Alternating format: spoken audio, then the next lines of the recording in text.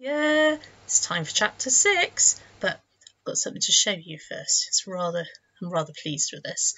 Here is an egg. See my egg? Now, if you go like this, it turns into a chicken. It's a bit of a funny beak. Not sure what happened there, but I thought you might like that. And then when you get fed up of looking at the chicken, you just go toodaloo, and he goes back in the egg. I thought you'd like that. Right, so more Tom's Midnight Garden. Chapter 5, Through a Door. There's a picture here of Tom. It looks like he's having a ride in a wheelbarrow. So, to find out whether the chap pushing the wheelbarrow can see Tom or not. Because the maid couldn't see him earlier, could she? Now then. Every night now, Tom slipped downstairs to the garden. At first he used to be afraid that it might not be there. Once, with his hand already upon the garden door to open it, he had turned back, sick with grief at the very thought of absence. He had not dared then to look, but later the same night he had forced himself to go on again, and open that door, and there the garden was. It had not failed him. He saw the garden at many times of its day, and at different seasons. Its favourite season was summer, with perfect weather. In earliest summer, hyacinths were still out in the crescent beds on the lawn, and wallflowers in the round ones. Then the hyacinths bowed and died, and the wallflowers were uprooted, and stocks and asters bloomed in their stead. There was a clipped box bush by the greenhouse, with a cavity like a great mouth cut into the side of it. This was stacked full of pots of geraniums in flower. Along the sundial path, heavy red poppies came out, and roses, and in summer dusk the evening primroses glimmered like little moons. In the latest summer, the pears on the wall were muffled in muslin bags for safe ripening. Tom was not a gardener, however. His first interest in a garden, as Peter's would have been, was tree climbing. He always remembered his first tree in this garden, one of the yews round the lawn. He had never climbed a yew before, and was inclined to think ever afterwards that yews were best. The first branches grew conveniently low, and the main trunk had bosses and crevices. With the toes of his left foot fitted into one of these last, Tom curved his hands round a branch over his head. Then he gave a push, a spring, and a strong haul on the arms. His legs and feet were dangling free, and the branch was under his chest and then under his middle. He drew himself further forward, and at the same time twisting himself expertly. Now he was sitting on the bough, a man's height above the ground. The rest of the ascent was easy but interesting, sometimes among the spreading outermost branches, sometimes working close to the main trunk. Tom loved the dry feel of the bark on the main trunk. In places the bark had peeled away, and then a deep pink showed beneath, as though the tree were skin and flesh beneath its brown. Up he went, up, and burst at last from the dim interior into an openness of blue and fiery gold. The sun was the gold in a blue sky. All round him was a spreading, tufted surface of evergreen. He was on a level with the top of the tall south wall. Tom was on a level too, with the upper windows of the house just across the lawn from him. His attention was caught by a movement inside one of the rooms. It came, he saw, from the same maid he had once seen in the hall. She was dusting a bedroom, and came now to the window to raise the sash and shake her duster outside. She looked casually across to the yew trees as she did so, and Tom tried waving to her. It was like waving to the he in Blind Man's Buff. The maid went back into the depths of the room to her dusting.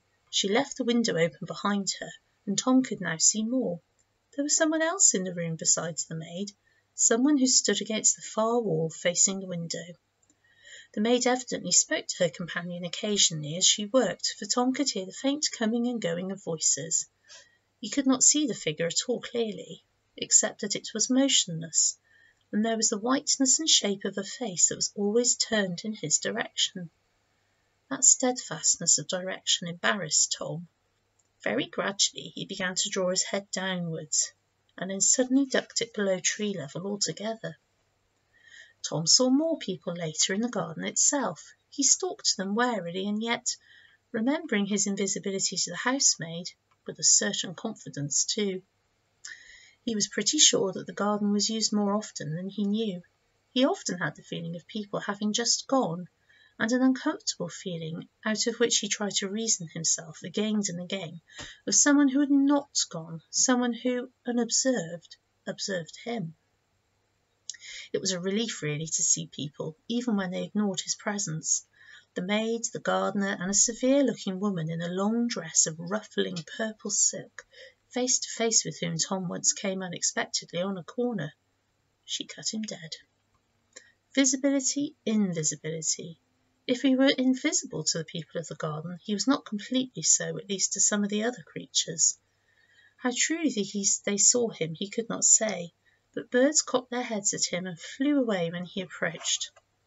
And had he any bodily weight in this garden, or had he not? At first Tom thought not. When he climbed the yew tree, he had been startled to feel that no bough swung beneath him, and not a twig broke. Later, and this was a great disappointment to him, he found that he could not, by the ordinary grasping and pushing of his hand, open any of the doors in the garden to go through them.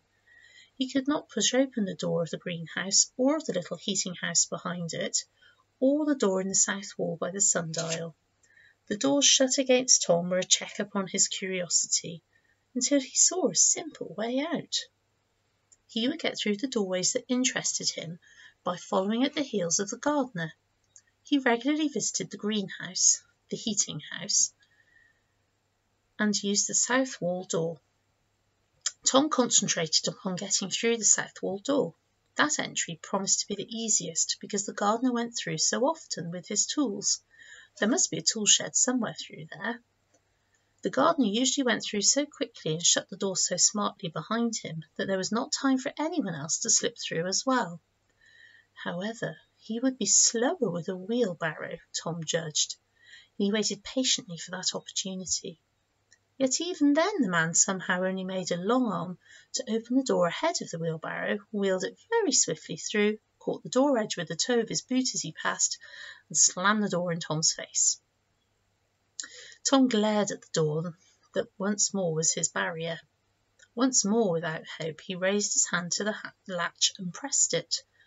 As usual, he could not move it. His fingers seemed to have no substance. Then, in anger, he pressed with all imaginable might.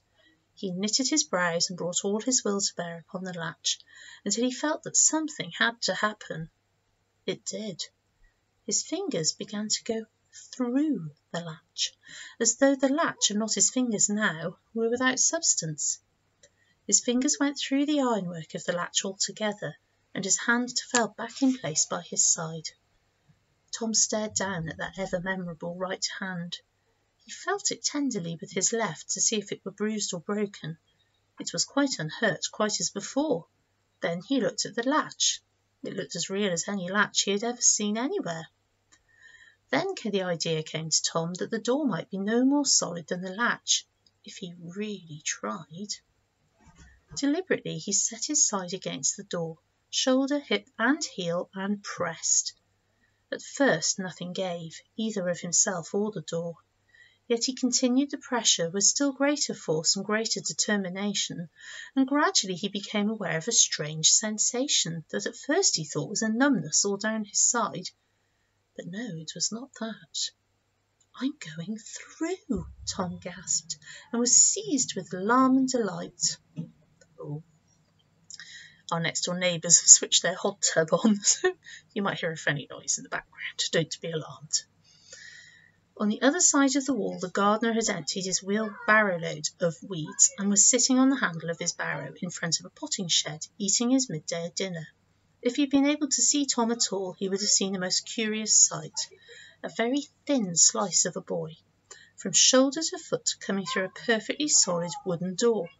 At first the body came through evenly from top to bottom, then the upper part seemed to stop, and then the bottom part came through in its entirety, legs first.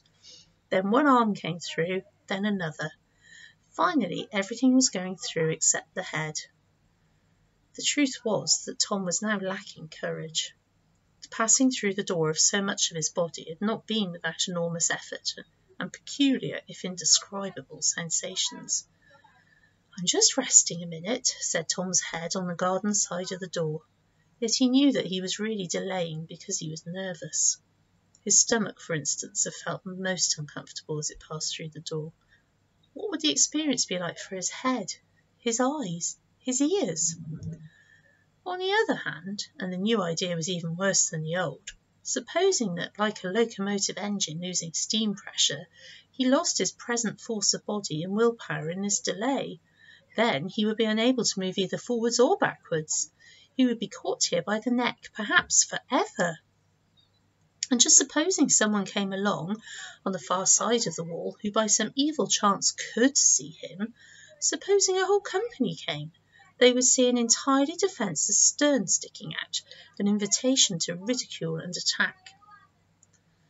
With a convulsive effort, eyes closed, lips sealed, Tom dragged his head through the door and stood dizzy, dazed, but whole on the far side of it.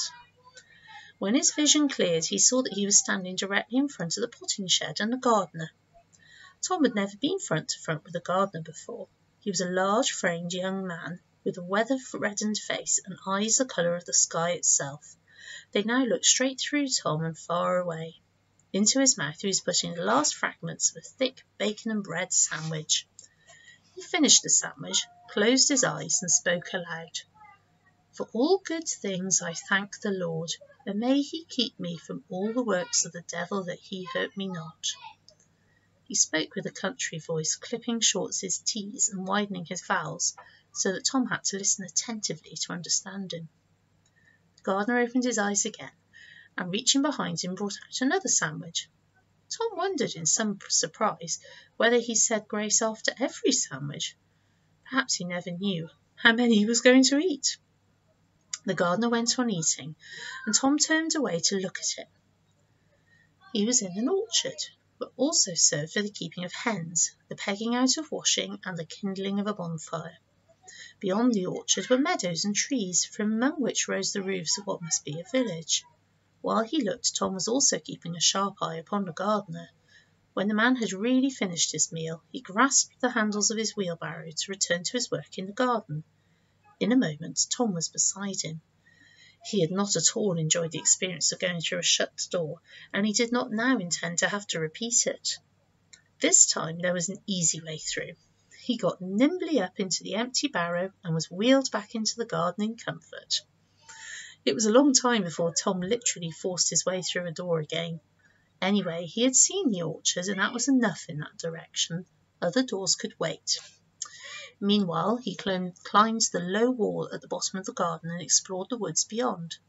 On the third side of the garden, he wormed his way through the hedge again and crossed a meadow. The only surprise there was the boundary, a river, clear, gentle-flowing, shallow, green with reeds and water plants. The garden and its surroundings, then, were not in themselves outside the natural order of things, nor was Tom alarmed by his own unnatural abilities.